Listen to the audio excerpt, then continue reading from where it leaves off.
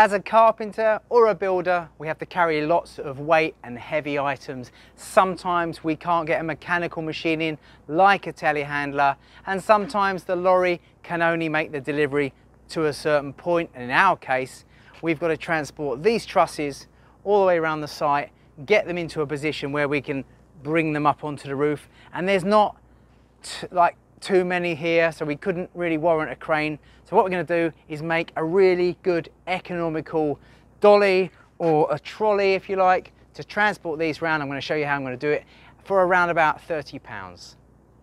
I've been making transport dollies and wheels and that sort of stuff all my career to do different jobs, and these are just for lightweight work. You know, they're something that we make. We know how much each independent piece will take, and then we can make an assumption of what it will safely carry. So what we've got here are wheelbarrow wheels. These will take 100 kilograms at £30 per square inch. Then we've got some M20 bar, some nuts, some large washers. And what we're going to do is we're going to take some timber. This is some scrap timber. We're going to bore the axle straight the way through. We're going to attach a wheel either side, of course, using lock nuts together on either side of the wheel with a washer against the wooden block in the middle, and that'll give us a really stable, really strong dolly for shifting things like trusses and timber work. So I've decided that I'm going to make our platform, if you like, where the wheels are, 1 metre long, because I think that that is the optimum length for me, that when we're resting we can put it down like that and it's not going to be too tipping up or whatever. So also it spreads the load a bit further on the beam that we're carrying, so we haven't got to be so close to the centre if we can't get to it. So we're going to take 2 pieces at 1 metre long. We'll cut those off first. These are just some spare timbers that we had left over. These are around about 9 inches or 225. I just think that's quite a nice width. We'll go 1 metre long. We'll come down this one 1 metre.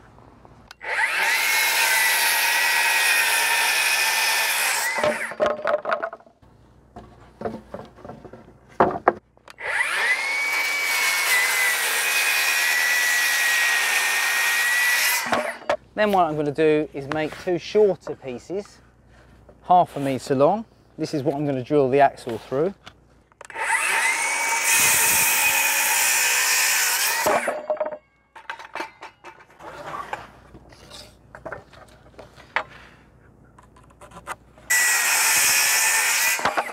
So that's our wooden components. We've got all those here. Now the trickiest part of this job, I reckon, is drilling through the axle, okay, because we're going to have to drill all the way through there at the thinnest point. So I've got a 20mm auger bit. This is a long auger bit, and that will take me all the way through. And we want to stay virtually in the centre of there, and of course with a drill press or something like that, be quite straightforward. All we can do is, this is around about 45 or 44, this is 20, so if I take 20 from 44, I've got 24. So if I use a piece of 12mm OSB, so what we need is we want to go down the middle of there, same on this one here.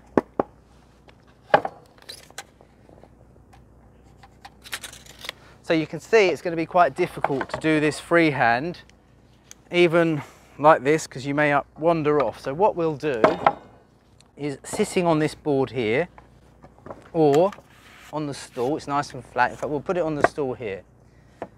And then I'll use my OSB on this side to keep my drill against, like this. I'll keep it flat to there, that's flat on the stool, that's flat on there. And then I'll pass it all the way through.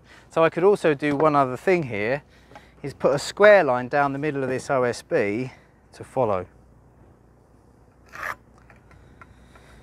So I can see if the drill's staying straight. Now you need a sharpish bit for this, I would say, because it still may wander around. But if I lay that down the middle, and then I'll run that through.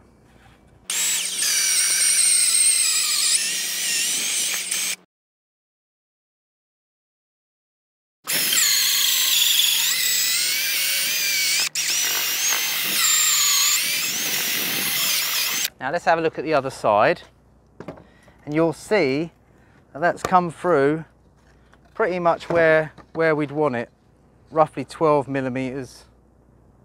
So that is a nice way of doing that by using the flat of the bench. We'll do the other one as well. Might take a bit of practice this, but you can put that on there like so and sight it through.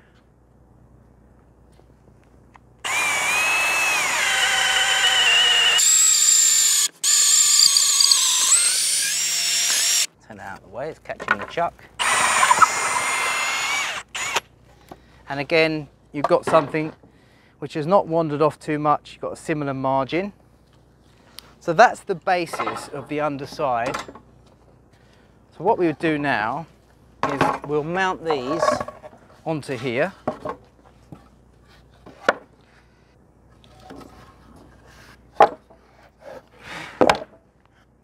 Turn them round. They're a little bit more sensible. Put him out of the way. Got some nice stout screws. So I'm going to screw these on, just put 6 screws in.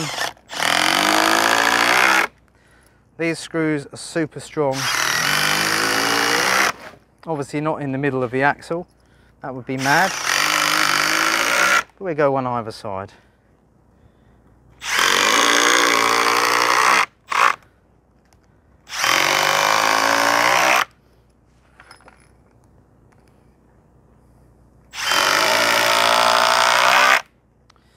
Same here.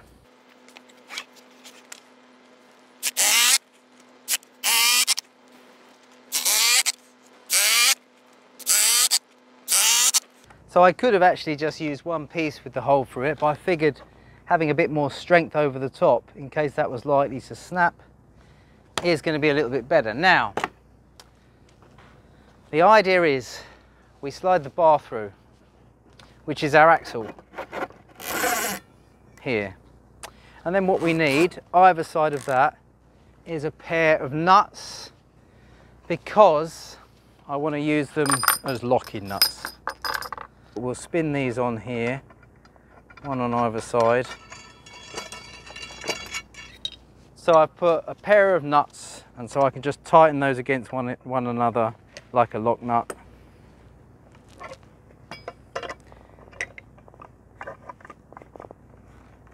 That's it. Then the washers would go on next.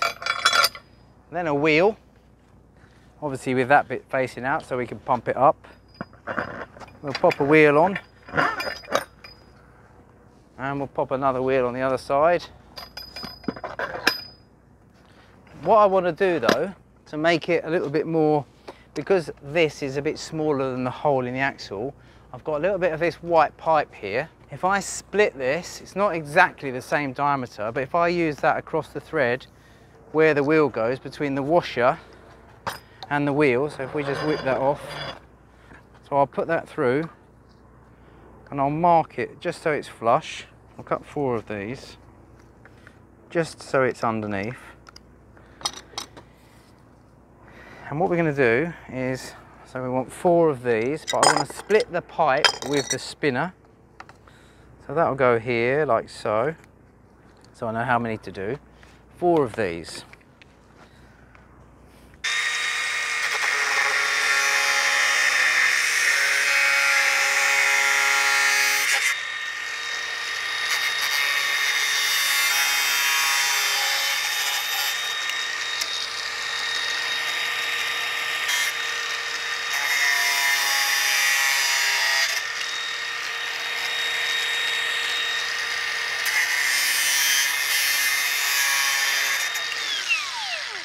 So I've got 4 of these, and what I'm going to do with these is actually put them on the thread. The reason I've split that is so it will fit on.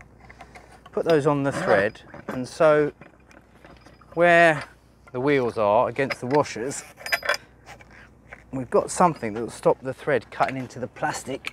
So I'll put one of those on each side. There we go.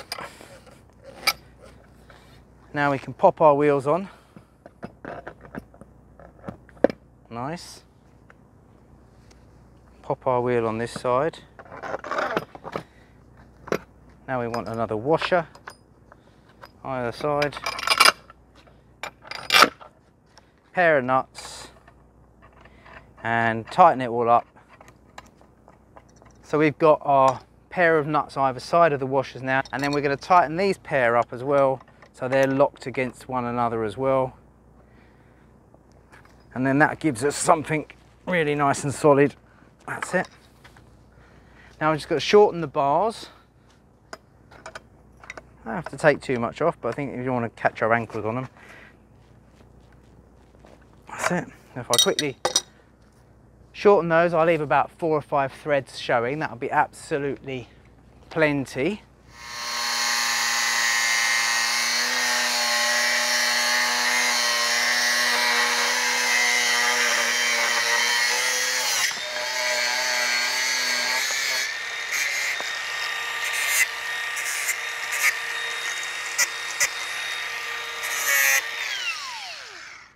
So the only thing I need to check now is the tyre pressure, and this is fundamental really, because they say 30 psi, which is going to be the right amount to do the weight that they say they can carry, which is about 100 kilos.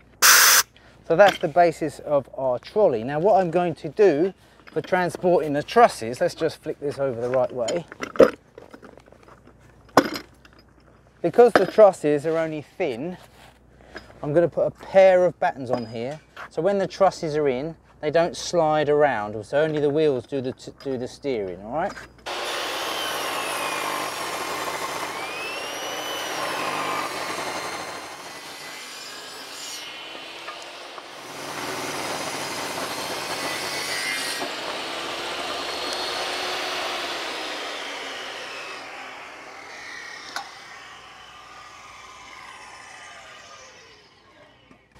Now, the idea of these is that for this particular job I'll do with this, I'll screw these on a little bit wider than the thickness of the truss member.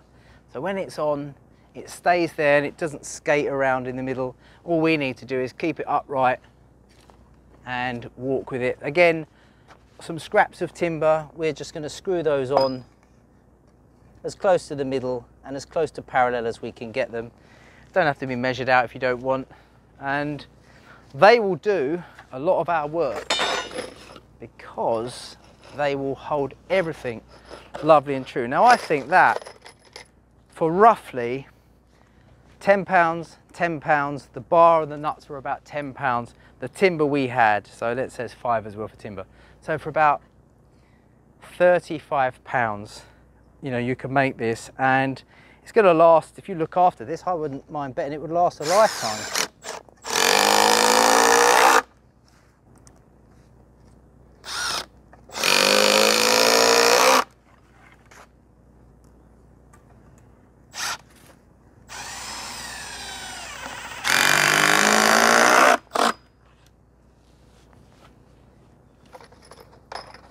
And that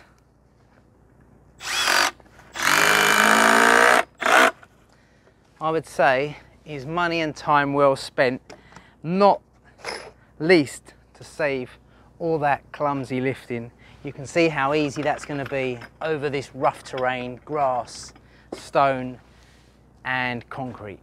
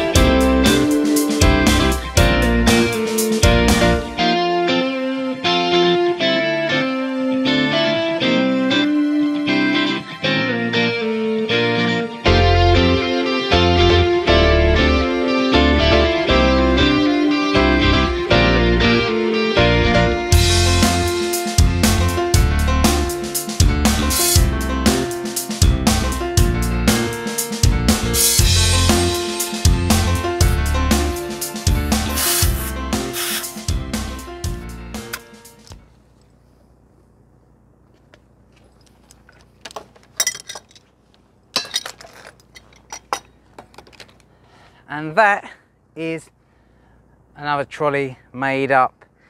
Really economical, pretty quick, and now saving a lot of time and effort. Thanks for joining me on my channel. Please subscribe if you're not a subscriber, if you love all things carpentry, joinery and building.